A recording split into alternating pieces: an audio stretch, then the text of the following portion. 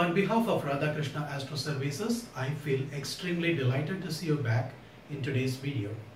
So, in today's video, let us focus on different types of astrological system, and we will try to zero in on a specific astrological system based on which we are going to have all our videos moving forward. First step, as we discussed earlier, we have 12 signs in astrology.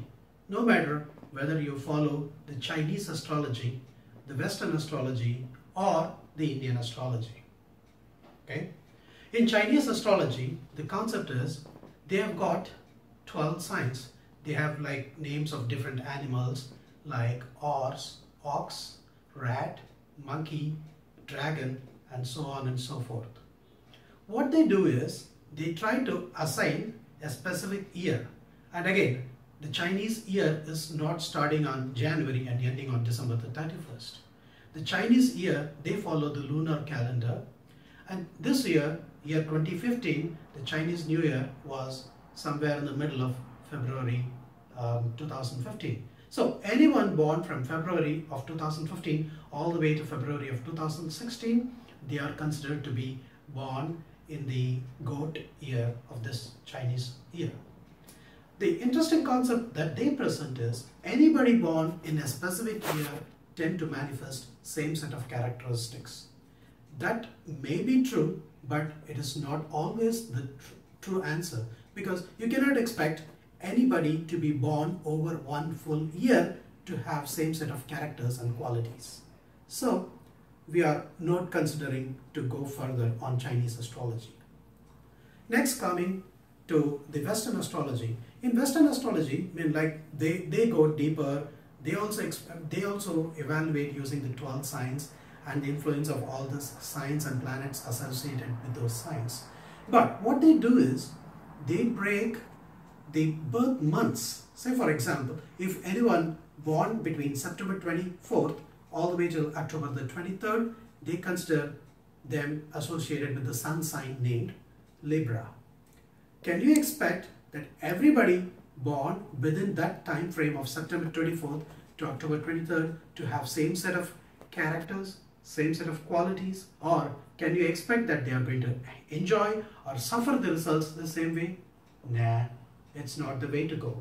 So, though we appreciate the Westerners because they are extremely systematic in their analysis and they go to the degree and they see different aspects as different reasons of planetary aspects and they give predictions. It's definitely a commendable way of doing astrology, but when it comes to prediction for people within the same month, the results may be different, but they end up predicting the same ones.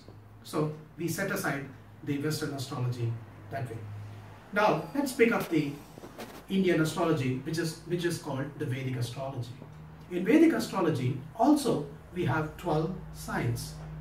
Within that 12 signs, okay, we have got planetary constellations. That means each planet is expected to transit through a specific set of constellations as it transits through different zodiac signs.